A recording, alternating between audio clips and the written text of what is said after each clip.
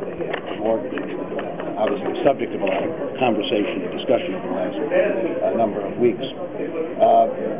First, let me begin by saying that the allegations which are at the heart and center of this issue are simply not true. As I've said from the very beginning, these transactions were standard transactions, standard rates.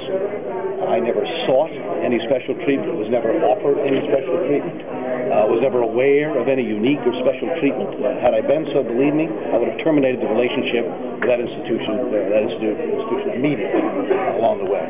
I never dealt with Angelo Mazzillo or whatever his name was, or any senior executive at Countrywide at all. No one ever contacted me at all to deal with any of these matters. Having said that to you, I believe most of you are aware that there's an inquiry being conducted, appropriately so, by the Senate Bipartisan Committee on Ethics, which was announced back in June. Time they're moving forward. I've welcomed that inquiry. I've been fully cooperative in anything they've requested or need for me, my family, regarding this matter. Additionally, I've said that I will release documents at the appropriate time, which I will do. I'm as disappointed as anybody that this inquiry is not complete. I candidly thought it would have been done in August or September. Here we are in the middle of October, maybe going to November, December. I have no idea when this is going to be completed. And I don't think it's probably appropriate to ask either, since that might be accused then of trying to tamper with the committee's work. But when it is done, and it ought to be done in my view, that's where the appropriate work is being done. And that's probably what I should have explained earlier and didn't.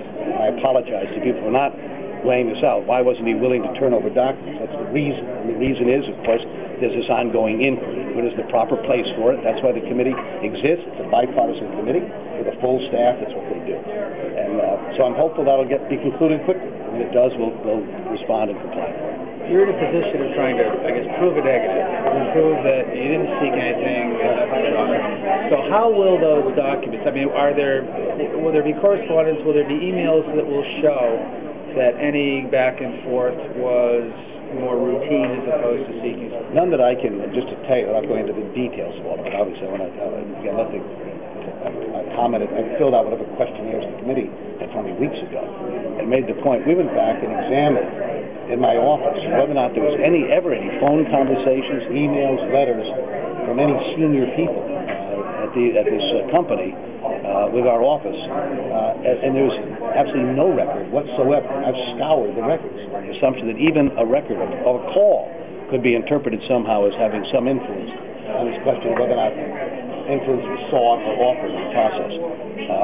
So that's what I can tell you, certainly in our records that I've gone through, because obviously that's the issue. The allegation is that we sought or offered or aware of some special unique treatment because I was a senator and regarding our mortgage. Again, the mortgage transaction, the standard rates and so forth, were available publicly because it was advertised publicly at the time. But nonetheless, that's an appropriate time for that to come out, to be worked through, and for me to get involved in the details of it at this point, while an investigation or an inquiry is ongoing. I think it would be inappropriate.